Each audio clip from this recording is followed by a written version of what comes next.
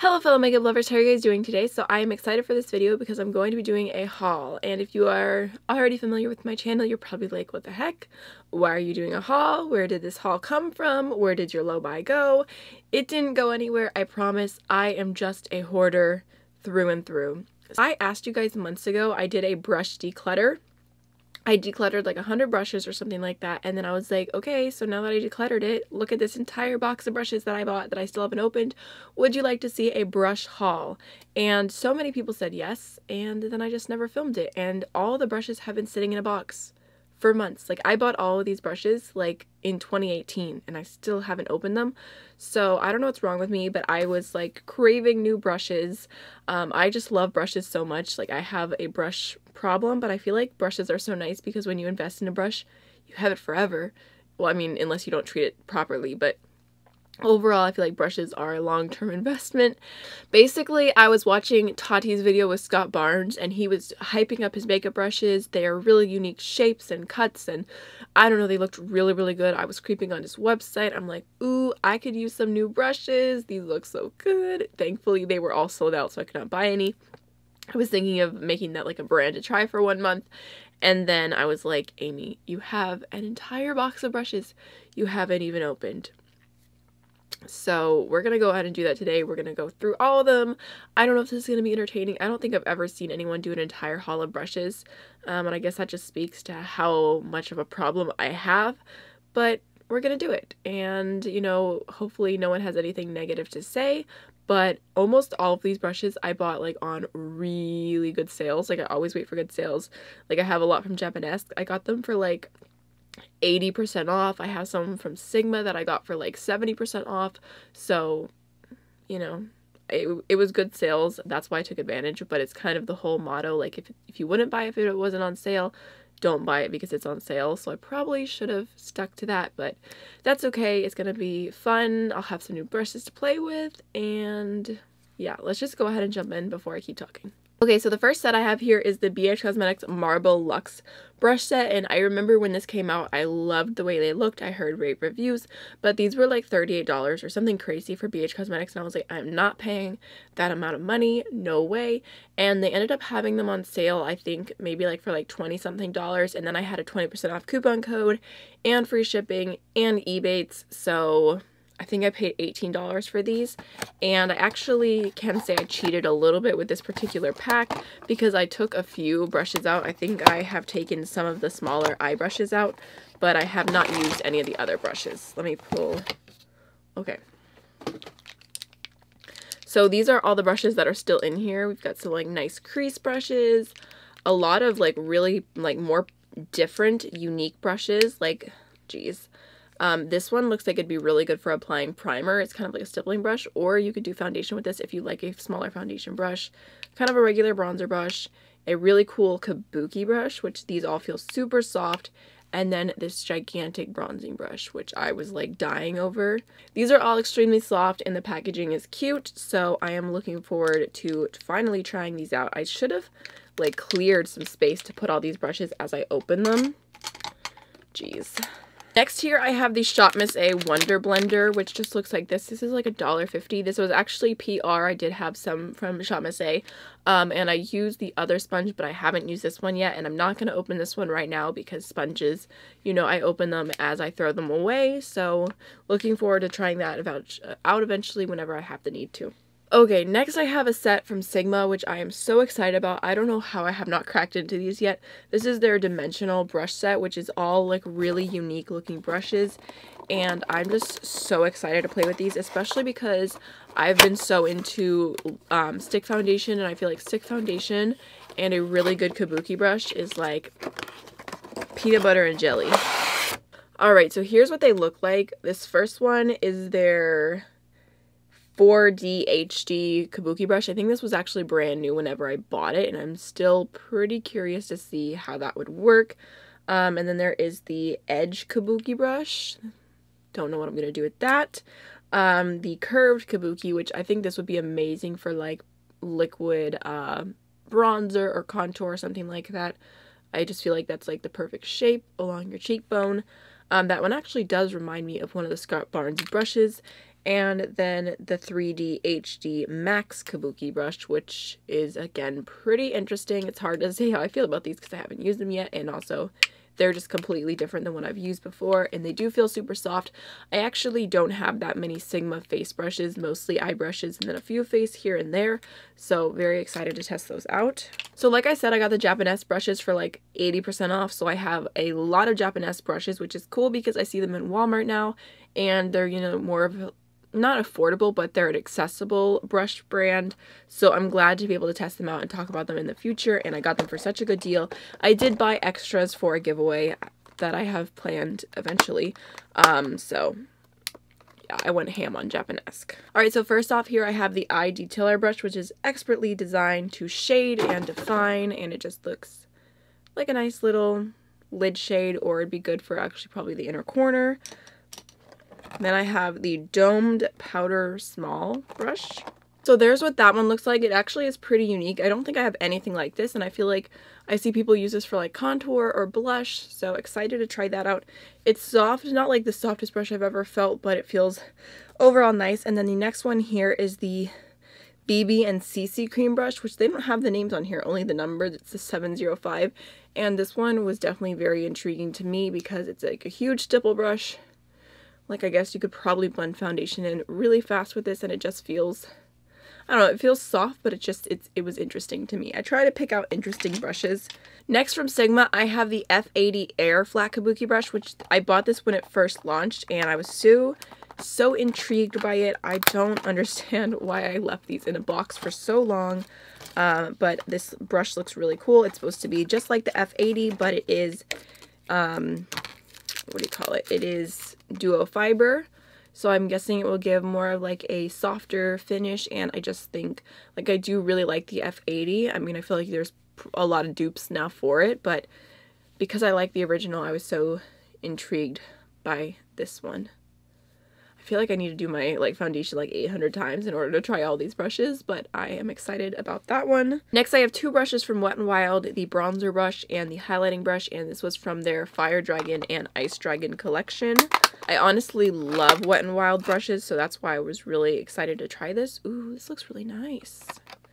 Like the shape and everything, or even if you use it for under eye powder. It's got the little dragon scales on it. I really want the new Wet n Wild, the rose brush, but my low buy doesn't allow it. And the new Tarte cactus brushes, and oh, man, I need help. I need professional help. And here is the bronzer brush, which is again super cute, and it feels really soft and kind of, it's like that perfect like in between. It doesn't feel too dense and it doesn't feel too flimsy. I feel like this would be a really good bronzer brush, but it also kind of has a taper, so you could get right into your cheekbones if you are someone who likes to bronze and contour at the same time. It feels really nice. Next, I have the Japonesque Must Have Highlighting Duo. There's what these two look like. They're actually a little bit shorter. I think this might have been the set that I saw in Walmart the other day, and they do feel really soft. So, and then I have the Japonesque Must Have Baking Brush Duo, which is the shape in these ones look really interesting as well.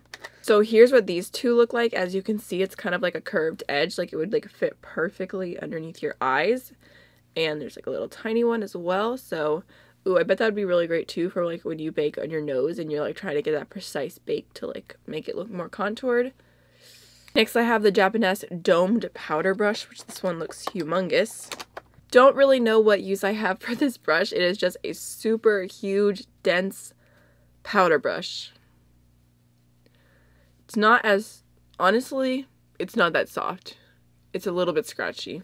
Then I have the Japonesque Blush Brush, which I personally, my favorite blush brush is the E4 from Morphe, but I am always open to trying new blush brushes.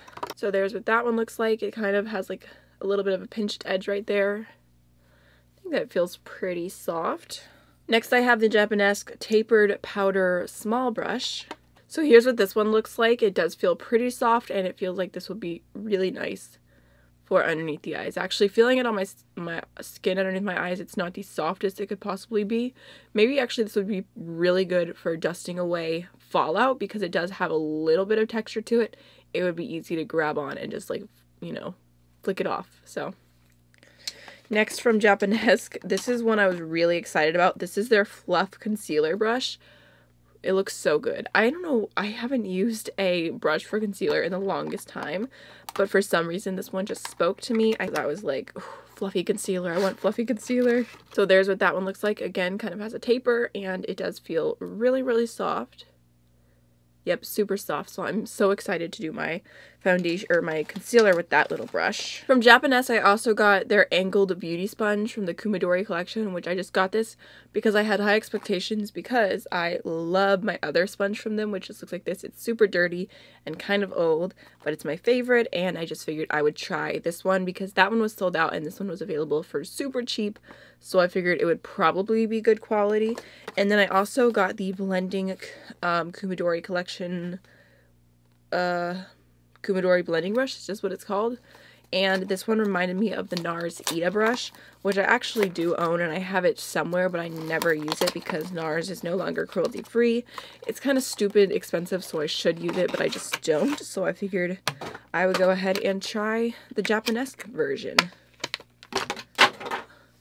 Actually, this one is like a lot thicker than the NARS Ita brush, but it, like, the packaging feels very similar. Scratchiness feels similar because the Ita brush is a little bit scratchy, so definitely very, very, very excited to play with this one. The next Japonesque brush I have is their Cut Crease blending brush. So here's what that looks like. It looks like the Sigma E25, the MAC 217. It does feel pretty soft. It does feel a little bit thicker than some of the other brushes, so this might be something I would use more in my crease, not on my outer V because I have smaller eyes. But I was really curious to try their eye brushes. And then I also got a little eye set from them. This is their Pro Essentials eye brush set, which looks like this. So here's what this looks like, and they are just super, super tiny, tiny brushes. I don't really know why I bought this, but now that I'm looking at them, I think I am going to go ahead and just throw these brushes in my purse because sometimes my like outer V runs and then my outer V gets a little patchy. So I think having something like this little brush would be really, really nice. Or sometimes I keep a extra highlighter in my purse because I'm, you know, extra like that. And, you know, I could just touch up anything I needed to. So I feel like these are really, really tiny, but they do feel pretty soft, and I do like the shapes of them, so I think this will be a great little set to put in my purse. The next brush from Japonesque kind of has a funny story. So this is the Eye Highlighter Fan brush, and this one just makes me laugh because originally I bought a lid shader brush, and it came like broken, like it was in half whenever I got it, and I emailed customer service. I said, hey, this brush came completely broken, and so they sent out a replacement right away.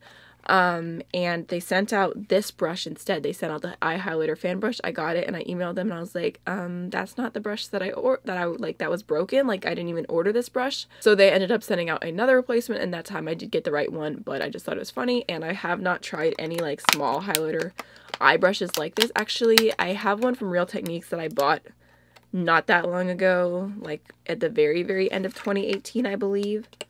But I'm open to the idea of this brush, although like I said originally I didn't buy it, but it is kind of cool and unique, and I am one of those people, I love a good brow bone highlight, so I think this will be really nice for that. And then I also have their Crease blending brush. I think that this is the last brush that I got from Japonesque.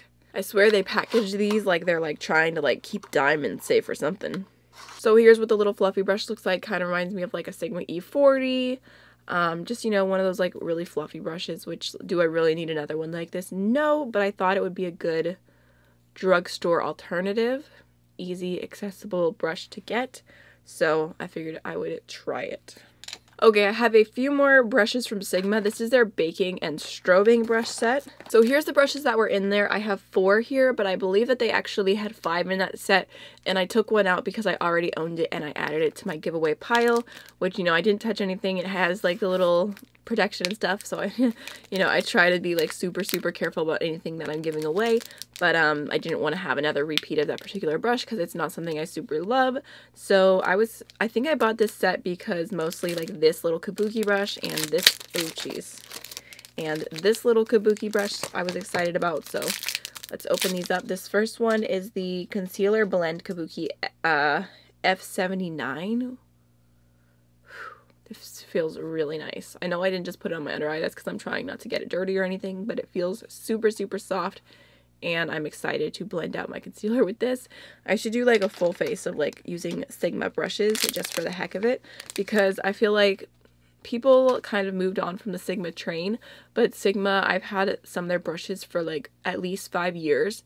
They're still amazing, no shedding, no problems, still soft. They have like a 2-year a warranty on their brushes, so I feel like even though they are a little more expensive, you can get them for a really great sale and have that 2-year warranty.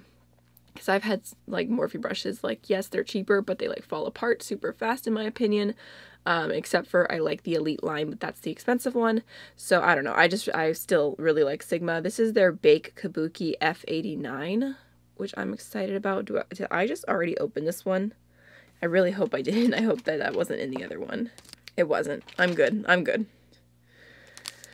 And then here is the F42 Strobing fan brush, which this is really unique for any fan brush that I have. Like, it's super tiny and thin, and I don't know, I feel like it actually does feel like it might pick up highlighter pretty well, so that's cool to try. And then last but not least is the Bake Precision P89, which again would be really good for underneath the eyes or maybe for like lid primer. So that one again feels super soft.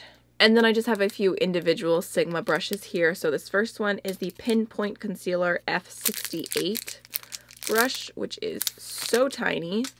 Just looks like this. And I'm sure you could use that for like a tiny little concealer. That would be really cool.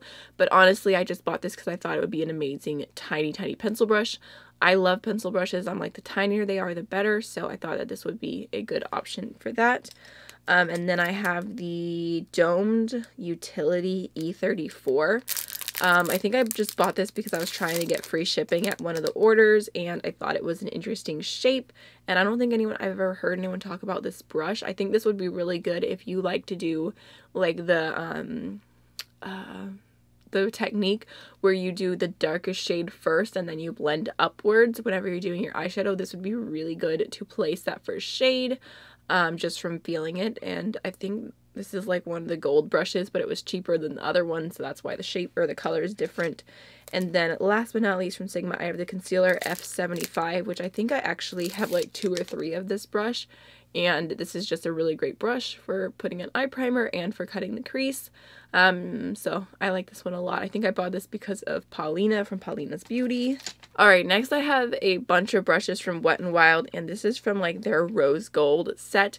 And I didn't realize, but these are actually pretty much the same exact as the silver set. So whenever I got them like 55% off or something. So it was a really good deal. But then I got them and I was like, I already own all these brushes. So I did go through and I like put like at least half of the set into my giveaway pile. But I still kept some of them. I'm not sure if I have every single one already, but they do look extremely similar to the other brushes. So first off, I have the Precision Setting Brush. So there's what that one looks like. I think this would actually be really nice. It feels extremely soft. I don't know. I really like Wet n Wild's brush quality. And then I have the Tapered Highlighting Brush. There's what that one looks like. I have the Domed Pencil Brush, which this is actually one of my favorite Wet n Wild brushes. I use the other one that I have all the time. Just looks like that.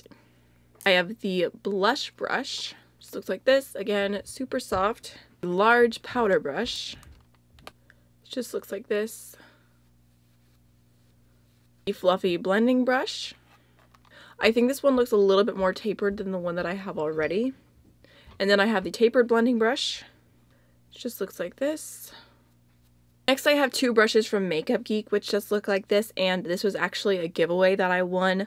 And first I have the Soft Dome brush, which I was excited about these because I do have a few Makeup Geek brushes I already like, and this one does feel pretty nice. And then the other is the Angled Contour brush, which I'm super excited to try, especially because I've kind of gotten back into contouring, and I love to put my contour just like at the very top of my cheekbone right here. So I feel like this will be the perfect shape, and I'm excited to try that out. I know I was just talking crap about their brushes, but I do like some of them, so I grabbed a few new ones from Morphe brushes, again, forever ago.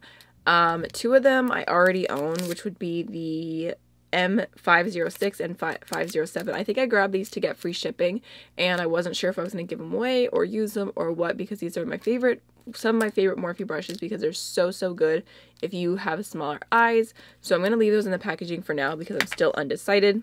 And then I also have the M456, which this was a collab between Morphe and James Charles. He came out with a few of his own brushes, and I have to say this brush is phenomenal. I actually bought 2 of them, and I've already used the other one a lot. If you were going to make it a Morphe order, I do actually recommend this one, just because I feel like the shape is really unique. It is extremely tapered, and if you like to do cut creases or you like to apply your crease shade and have it very precise, this will put it directly into your crease exactly where you want it to go, and then it'll blend it out. And I just feel like it is such an unexpectedly good brush. M456. Literally just 456. Easy to remember. So I really like that one. I love the shape. And then also from the Morphe and James Charles collab is the E62, which just looks like this, and this is apparently supposed to be for nose contour, which you can tell I haven't used it yet, and I'm not like really great at nose contouring, but I just figured I would try this. It's supposed to be like, you know, a really nice nose contouring brush. I have wanted to try the JD Wadey nose contour brush, but the whole set is like $30-something when you get it on sale, and I'm just not willing to pay that much to make it look like I have a smaller nose, because I'm not insecure about my nose in any way. So I don't know. I guess I'll have to see in the future if I like this or not, but I figured I'd give it a try, and it is one of their elite face brushes, and personally that's the line that I prefer the absolute most. And then last but not least is the M508. I don't remember why I bought this, but it looks nice. So this is just a tiny thin like flat brush. I don't know, maybe, I don't know what I bought this for. I guess I could use it for like underneath the brow bone, inner corner, lower lash line. Maybe I saw someone recommend this and that's why I picked it up. I can't think of anyone in particular, but that is the last brush. So those are all the brushes that I got and talked about today. I'm sorry if this video is long or boring. I mean, if it's boring, I shouldn't even be apologizing, because you're probably not even watching this part of the video because you already clicked out, but that's fine, that's fine. If you are still here, cheers to you. If there's any particular brushes you'd like to see me review or talk about in the future or use in tutorials, please let me know, because I feel like I did pick up quite a few really unique brushes. So, and also if you want to see like a full face of Sigma brushes, I could do that as well and let you guys know what my favorites are and test out some of these. So I think that's everything. I hope you have a wonderful rest of your day, and I'll see you in the next one. Bye.